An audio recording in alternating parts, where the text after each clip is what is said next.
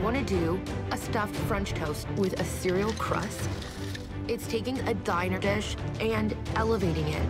I'm going to stuff it with this smoked brie cheese. It was so brilliant. Hey, Nadia, how's it going? I'm good. How are you? I got to say, Nadia, I'm a little worried. I see no coffee whitener around. I see no paper cups. What do we have here? We have like a cheese chamber here. What is this? I used some Applewood smoking chips. Did you smoke inside of here? I smoked the brie, and I thought that would really, like, elevate it. Oh, you just brought me home. Oh, man, that is amazing. Yeah, that is fantastic. That's legal. Looks delicious, and best of luck to you. Impressive. Thank you.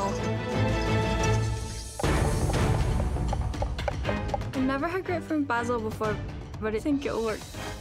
Basil goes with most fruit. Hi, Becky. Hi. How are you? I'm good, thanks. How are you? Good. Oh, what are you making? A pie. A pie. Could you settle down? The excitement is overwhelming. Pie. What kind of a pie are you making? I'm gonna make a grapefruit curd with grapefruit and basil jelly and a meringue. That's not your average diner pie. To bake pie in 1 hour, do you think it may be a risk? Instead of a crust, I'm gonna do a crumble instead. I baked a pie years ago, and it took less than an hour, Alvin. So, show a little face. Yeah. Go get him, sister. Thank you. Becky, I want that pie to jump. Don't listen to a thing he just said. Just ignore it.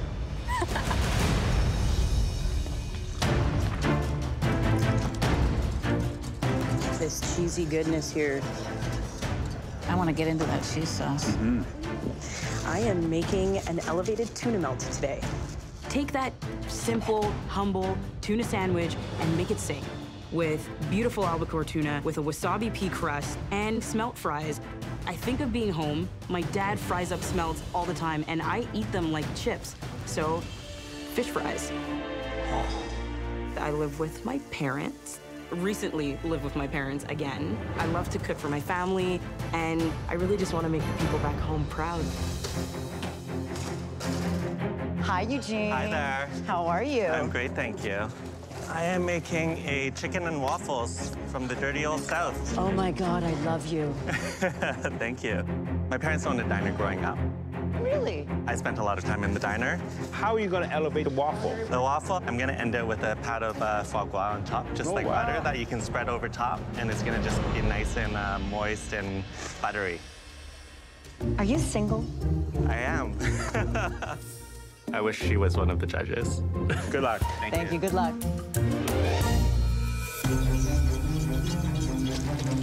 I'm gonna make a beer-battered fish taco with a variety of pickles, a Scotch bonnet sauce, mustard aioli, French fries, and a garlic parmesan. I'm gonna make my own tortilla.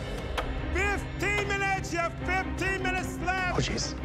When I realize all of the components that I want to pull off in this dish, I actually take a second and go, holy crap, I need to get my ass in gear. Michael G is moving fast. No more kidding around. Everyone's here to compete, and I want to compete harder. Ever had a duck egg mayo before? I don't know how I'm getting all of this done. The cast of Corner Gas Animated inspire the home cooks to elevate diner food to new heights. I can't just sling out a regular diner burger. I got to elevate it here in Atlanta to do just that. That burger smelled so good. 5 minutes! Only 5 more minutes! Come on, home cook! Time is not with me. I have nothing on the plate right now. But I can multitask like no one else in this kitchen, and that's gonna give me that extra edge.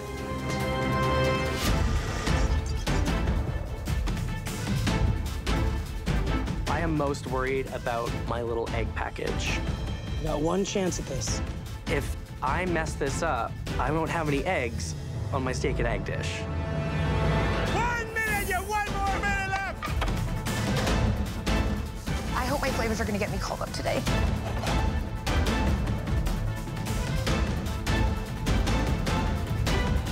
I'm looking at my dish, and it's looking really, really good, but I know it needs one more element.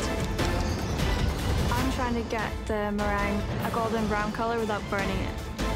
20 seconds till order's up! 10, 9, 8, 7, 6, 5, 4, 3, 2, 1.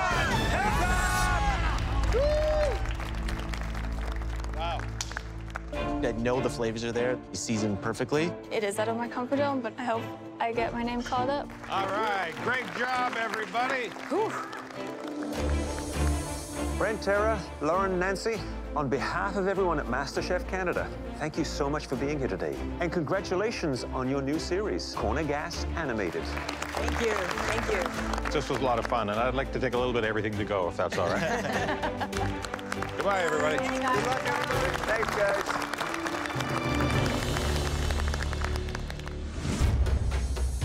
The judges must now decide which 3 of these diner food dishes are the most elevated and worthy of tasting.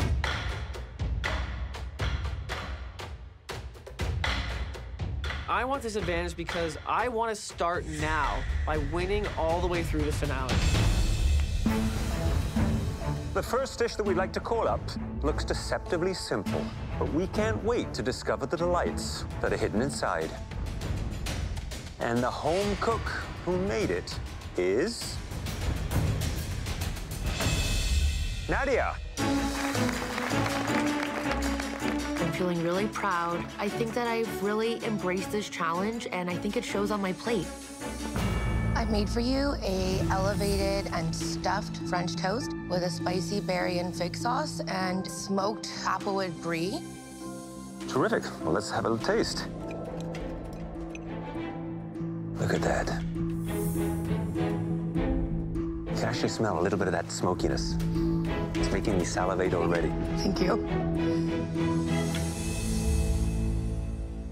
To me, it's an interesting flavor of sweet meets savory.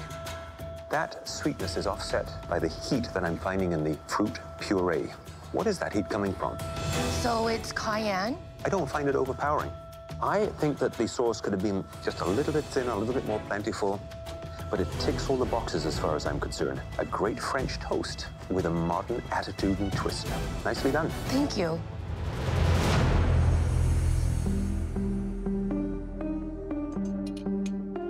That's really good.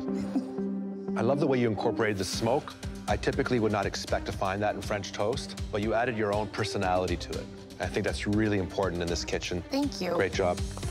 I think I'm finally getting to a point where I'm really trusting my gut and doing things a little bit different.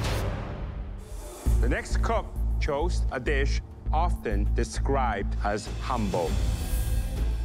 And the home cook who made it is Becky. It's really good to hear my name. I'm just hoping that they like it. I made grapefruit and basil pie with Italian meringue and a crumble. This is no humble pie. The presentation is beautiful. An Italian meringue. Why not French meringue? Italian meringue goes like marshmallowy and has a different texture. I like that marshmallow and that beautiful candy grapefruit jelly. It balances out the tart from that grapefruit. Are you sure you're 19? Yeah. You're making me proud. Where did you learn how to plate like this? Well, I'm pretty much self-taught. It's really sophisticated. A lot of layers of flavor going through there. This shows a tremendous amount of skill. You have a lot of talent. Thank you. I'm so proud of myself. The next cook took one of the most common items and elevated it far beyond our expectations. Please bring up your dish. Andy.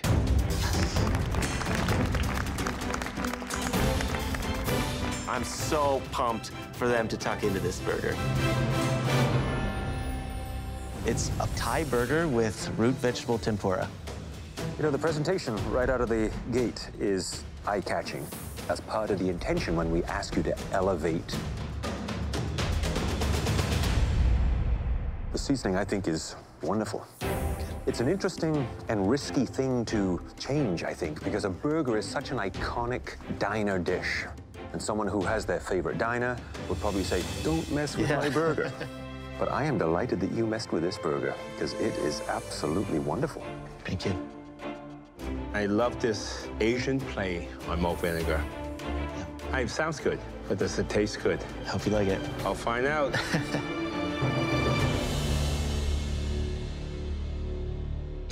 I mean, that is fantastic. Eating this by itself was already good, but with that vinegar, wow, wow, wow. Thank you, Chef. To have Chef Alvin try my food and respond in simply, so pumped.